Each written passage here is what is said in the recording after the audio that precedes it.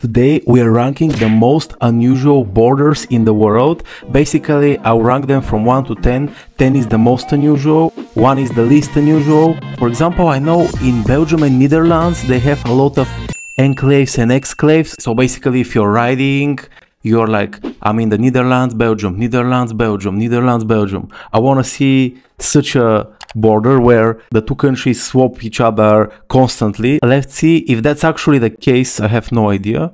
Let's start with the first unusual border, and that's the border Diomede Islands between US and Russia. Why the Diomede Islands are supposed to be unusual is because the date line between them. Let me see. So let's figure out the situation before I rank it, how unusual it is. We have the world map. This is Russia. This is the Alaska, US. And you have the Diomede Islands. All right, my mistake. Diomede Islands. So basically, what's the unusual part of them is that they're 2 kilometers away from each other, but they have a whole date line difference, meaning basically the difference is 1 day between the two islands. And for example, here it's a totally different day. In the one island it can be 24th of June, and in the other island can be 25th of June, which is very unusual. How unusual should I rate this border? I would say it's very unusual. So let me write them.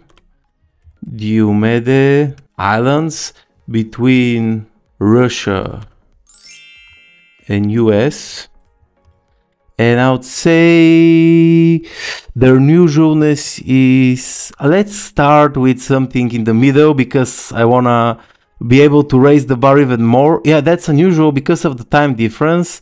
I would say probably, let's say 7. It's high enough.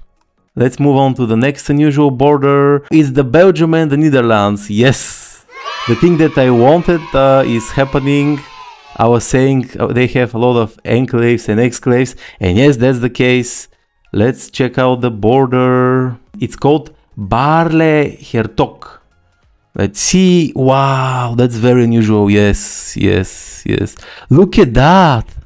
Look at these enclaves and exclaves. Okay, let me move away the map so I can have the bigger picture of what is where, because I cannot figure it out so far. I kinda lost the border. Where is the border? Okay, so basically this is the Netherlands, that's Belgium, and this is the line, but this is the Netherlands as well. And that's Netherlands in Belgium, that's Belgium in the Netherlands, and so on and so on. It's so confusing. I would say that this is more unusual than the previous one, because the previous border wasn't actually unusual. It was the time difference. Yes, that makes it unusual, but look at that. Look at that. See, that's the Belgium in the Netherlands. And I wonder, how does that work? I mean, see who owns this thing. And see, it contradicts with the street, because the border between the countries passes through private property. Let me see the private property. See what? Basically, if you own this house, for example, when you're in the kitchen, you can be in Belgium, and in the living room, you can be in the Netherlands. I'm not sure if something can top that. I mean, look at that. And you have Belgium inside of that. I mean, this is more than the Vatican City, and that's Belgium. Yeah, for example, this house is fully in Belgium. This is also fully in Belgium. This is fully in the Netherlands. This park is fully in Belgium. Congratulations. You're fully in one country. And you are in the exclaves and enclaves area.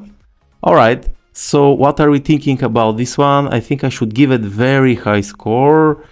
But at the same time, let me type. It's Belgium and Netherlands.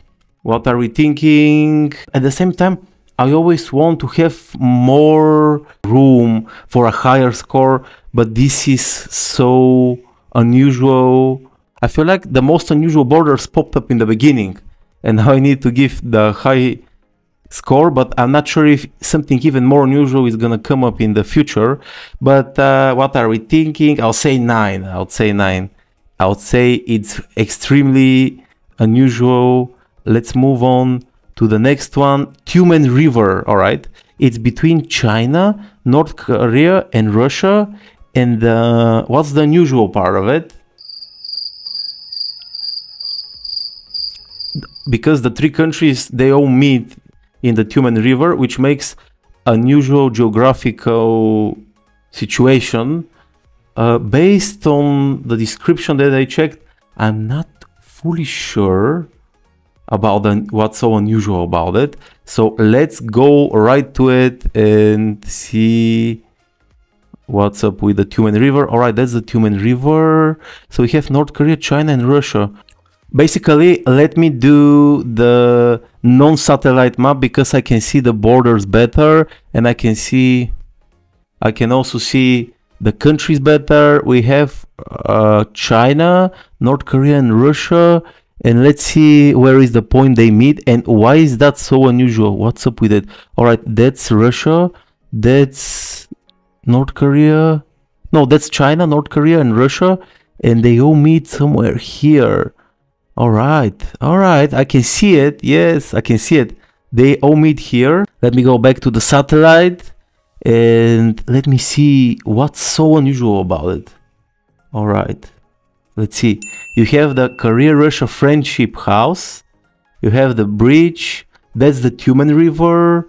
And now the three countries' borders meet here. What are we thinking? I don't think that's so unusual, actually. I mean, basically, their borders are in the river. See, you have China, Russia, and North Korea. I assume that's North Korea in Korean. Okay. What are we thinking here? Actually, I'll give it not high score because this doesn't sound unusual. I don't know why that's in the list. It's basically three countries that meet on a river. Yeah, maybe because they're three, maybe because they meet on a river, but come on, the other ones were us. I'm typing north. 1 second, North Korea. And we have the China. And what score should we give to them? So far, the Belgium-Netherlands is the most unusual border. I feel like nothing can top that even after checking the Tumen River, which wasn't that unusual. I'm more confident how unusual the Belgium-Netherlands border is. So what are we thinking? I would say 2. It wasn't unusual at all. All right, we have the next one. Please impress me. I want to be impressed with this border in terms of how unusual it is. I don't know how a border can impress you otherwise, unless it's an unusual border. Because usually borders, they're not supposed to be some architectural masterpiece or anything. They're more like a practical way to move through countries. It's not like a parliament or something. But yeah, let's see the Mount Everest. It says Mount Everest between China and Nepal. All right, let's see what China and Nepal is gonna offer me. I imagine the weirdness of the border is gonna come from the fact that it's a mountain and the border should be unusual. Okay, China, Nepal, that's the border. So far, I don't see anything unusual. Maybe, yeah, the border is, see where the peak of the mountain, actually not, the border is not on the peak of the mountain. So basically, Nepal owns this land after the peak. They didn't separate it exactly on the peak of the mountain. Or maybe that's not a peak, but see, it looks like a peak. It looks like the peak of the mountain. I see a line. And yeah, what's so unusual about it? So far, I cannot see how the Nepal and China border is so unusual. That's the whole Mount Everest. Maybe it's in a certain section of it, but I cannot see. Maybe that's the border. Oh, maybe the border is on the Mount Everest. Yes, on a peak of the mountain, there is a border, but I mean, do you mean like, ah yeah, that's the Mount Everest itself? and there is a border. All right, so my speculation is maybe that's the highest border because it's Mount Everest and there is a border there. I didn't know actually the China is next to Mount Everest. I always thought Mount Everest is somewhere in Nepal and it's not close to any other place. Basically, if Mount Everest was slightly towards this side, let's say a few kilometers north, it would have been in China. But it's in Nepal because it's here. It's so close to the border. And everyone otherwise would associate Mount Everest with China. But we associate it with Nepal. It's down the border. And how unusual is that actually? Actually, I'll give it credits because it's potentially the highest border. It's on Mount Everest and the border is slightly to the north. And I would say, but at the same time, I think you cannot top the Belgium, Netherlands, where one person's kitchen is in the Netherlands and his living room is in Belgium. Let me type Nepal and China. I would say 5. Yes. I still think the Russia-US border is more unusual because of the time thing. Imagine you can see the other island and on the calendar they are living in yesterday. Moving on with the next one. Let's see. We got the Derby line, which is between US and Canada. All right, let's see the Derby line. Let's see what the Derby line has to offer to us. I think US and Canada, they have the unusualness in their borders is how you have the Alaska and the rest of US, and Canada is kind of in between. So that's a bit interesting geography. Derby line. All right, where is that located actually? Let me see. I can see it's in the middle of it. Oh no, it's actually in the east coast kind of area. Right. So what's so unusual about the Derby line? All right, let me zoom in again. I want to see what's the unusualness of the Derby line.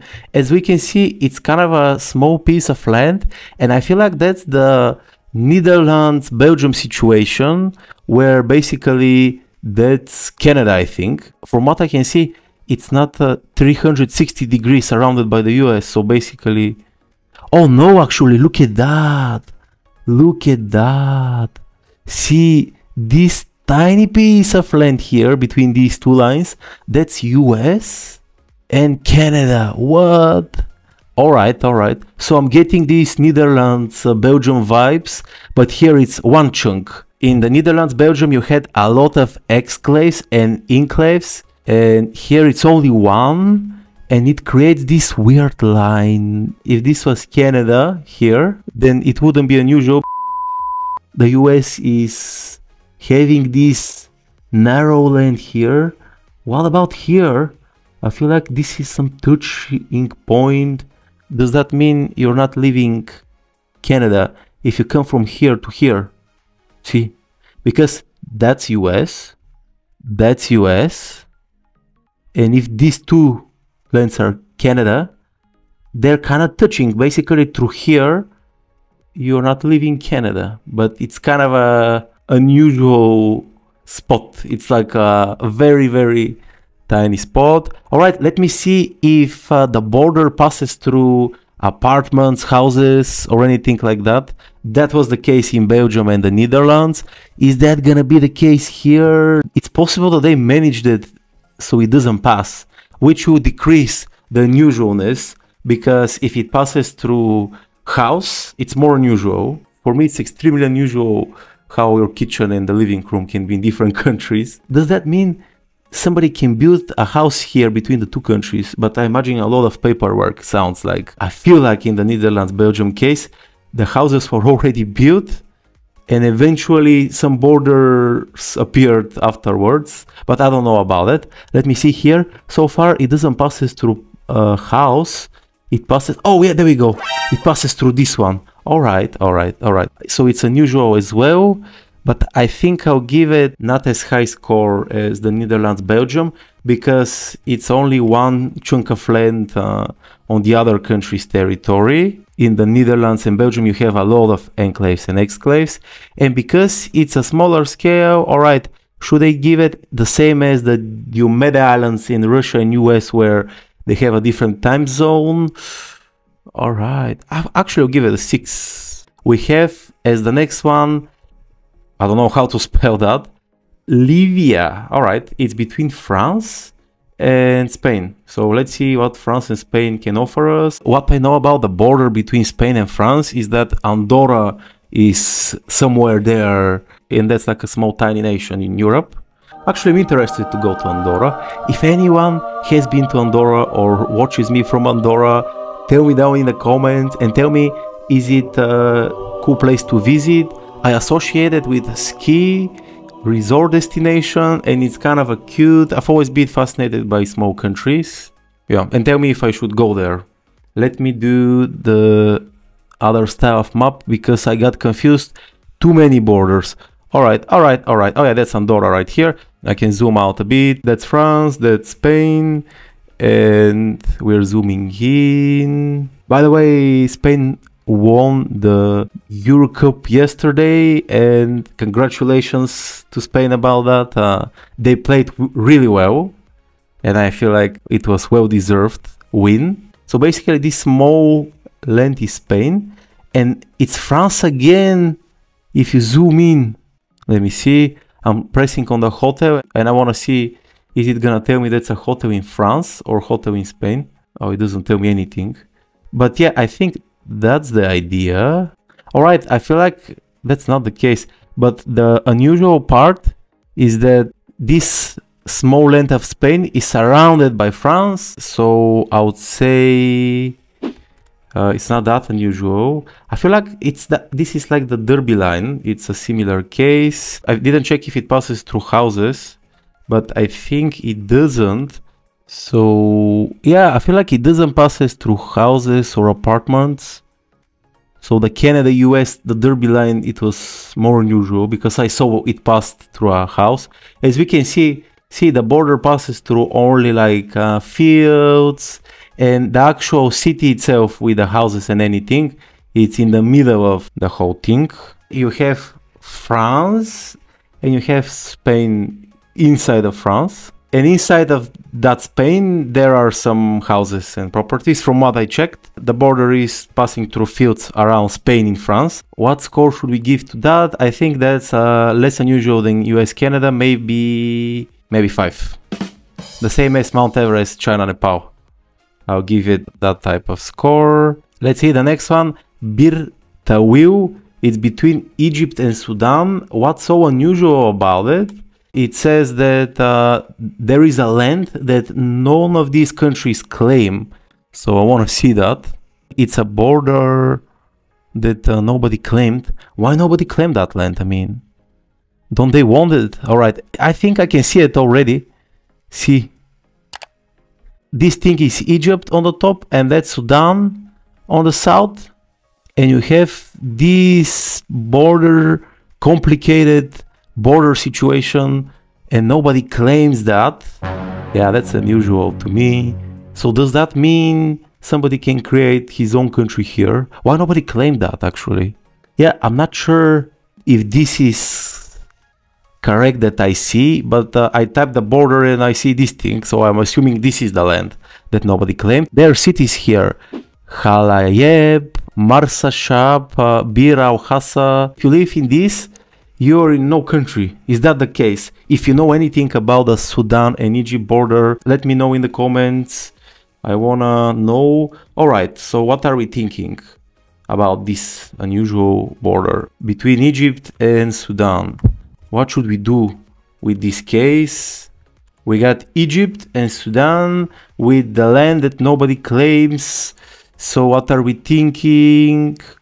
All right, I'm seeing a typo here, Russia with I, and Egypt and Sudan, what are we thinking? Nobody claims it. What's so unusual about it? I'll say 4. It's unusual, but it's not that unusual. So this was the last border comparison between countries, and I would say the verdict is that Belgium and Netherlands, they have the most unusual border with the enclaves and exclaves.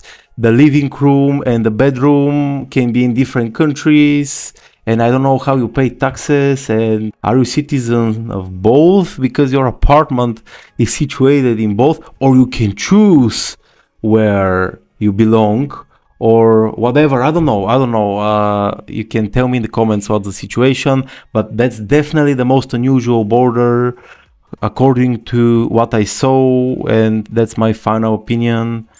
I believe that's the most unusual. The least unusual was Tumen River between Russia, North Korea and China, because I feel like that's just three countries crossing each other on a river. Maybe there is something that I missed that makes it unusual, but yeah, Belgium, Netherlands, the most unusual border. Thank you for watching the video, and I'm gonna see you in the next one.